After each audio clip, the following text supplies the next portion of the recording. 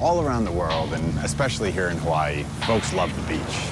But just under the surface of the water, there's a man-made plague decimating the reefs that protect these shorelines. We're in the midst of the third global coral bleaching, which could lead to the largest reef die-off in history, which is a terrifying red flag for our ecosystem. But at the University of Hawaii, one scientist thinks she's found a way to give coral a fighting chance. I'm Ryan Duffy, and this is Now What?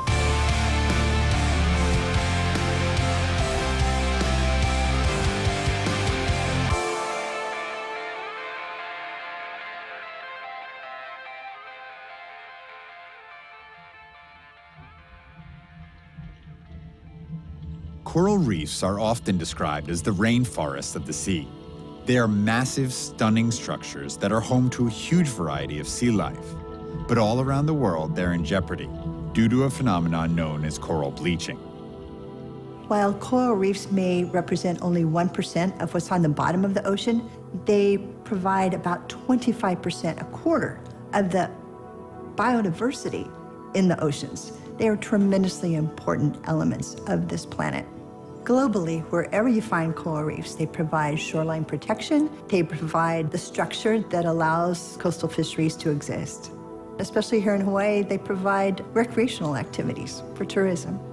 Corals are very long-lived organisms. In Hawaii, there are corals easily that are hundreds of years old, in other parts of the world, thousands of years old. So when we lose a 100 or 200-year-old coral, we're not going to get that back really quickly. So coral's not only hugely important to the ocean ecosystem, for both the animals who live in it and the humans who live around it, it's also difficult to replace and regrow. And that's because coral is actually a pretty complex organism. Corals are a combination, a symbiosis of the coral animal and the microscopic algae that live inside their cells. When everything is good, the plants do their job. That is, they take energy from the sun, photosynthesize, and provide most of the coral's food source. When things aren't so good, the symbiosis falls apart. The algae are kicked out, and the corals are left bleached looking because the colored algae are now gone. The corals start to starve to death. If they don't recover within weeks or months, they will die. It's kind of amazing up close. Beth, a biology student at the university, offered us a closer look at some of the threatened coral. So, this whiteness here is actually what people are referring to when they say coral bleaching. That's correct. And what causes that? Well, one of the main things right here in Hawaii is the sea temperature is rising. It's becoming too hot. And that's in Hawaii, but that's a global. That's across the globe. Coral reefs are locally impacted, and they are globally impacted by the actions of humans. We are undergoing global warming. Sea waters are heating up, and corals don't do well in elevated seawater temperatures. This is the third largest bleaching event to happen on a global scale. So this is a big deal. It's not something that's just happening here in our backyard, but across everyone's backyard. This comes into, well, how do we get on top of this? Can corals keep up? Well, the answer is up till now, no.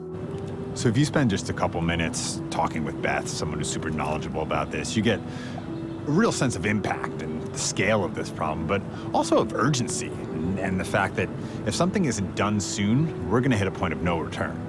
The coral bleaching that we're seeing is the canary in this big coal mine of planet Earth. When the corals die, the reef falls apart. There's no more structure or habitat for all of the other thousands of species that live on a coral reef. And there goes the base of the food chain. There goes coastal protection. There goes the fishery. And there goes the biodiversity of this planet.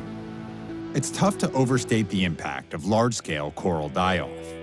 Coral reefs are the foundation of the ocean's food chain. Roughly half the fish the world eats make their homes around them, and hundreds of millions of people worldwide depend on them for food and their livelihoods.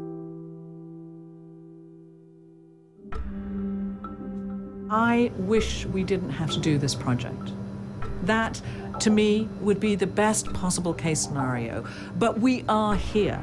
We are at a place where there are very prominent coral reef scientists saying that reefs will be fundamentally altered and massively degraded by 2050.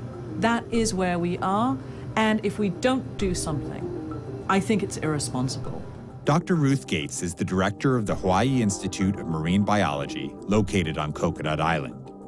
This 29-acre island is recognized as the leading facility for coral research.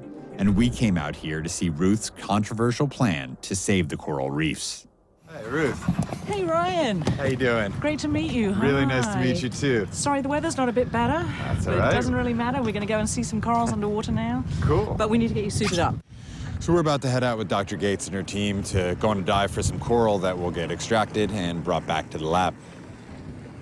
We focus not on the individuals on the reef that are dying, but the individuals on the reef that are surviving. And this has been a conundrum for me since I first started my career.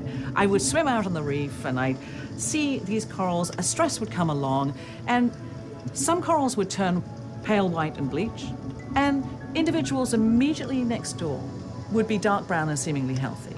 And the question is, why? Why do some survive conditions that clearly devastate others? This scientific curiosity about the comparative strength of corals led Ruth to a simple but potentially revolutionary idea. She would select the strongest survivors and train them in the lab to withstand even hotter temperatures, then breed them to create a new class of supercoral.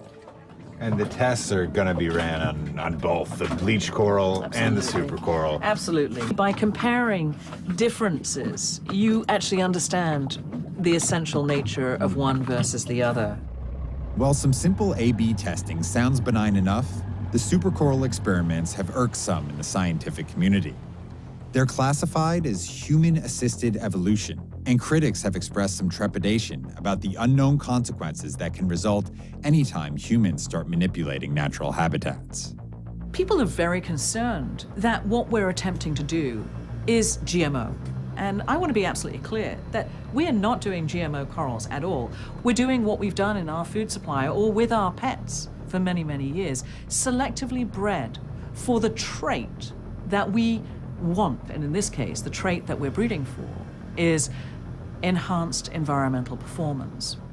So Ruth's lab is part stress test facility and part classroom, where her team is constantly monitoring and learning from ongoing coral analysis. So this is great. These are the corals we've just collected on the reef. And so we're starting to prep them now for our experiments. So we'll bring an individual from the reef into an experimental setting where we artificially expose them to warmer than normal waters. In essence, we induce a bleaching event, but we bring them back from the edge of death. And when they are now exposed to that same condition again, they are better able to withstand it. They don't bleach. What we're looking at here is a living coral. That's this little guy right here? Yes. No kidding. Oh my God. It's incredible, isn't it? You can see this image here, lots of red.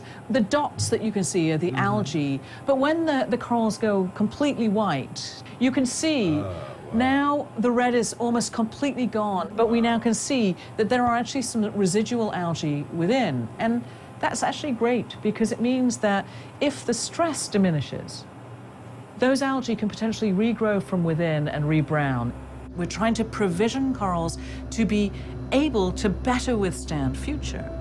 And if we can do that, then we can implant these supercorals into a natural population, and they will naturally breed with the existing corals, and all of those corals will have a raised environmental performance.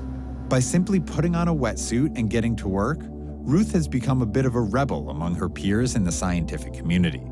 People can look at something, agree 95% of the way there, and then spend the next 5 years debating the last 5%. That's right.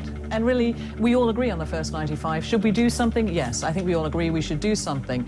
What we should do is what we're debating. Right. And I would say there's probably no one solution that we should be pursuing. We should do it all.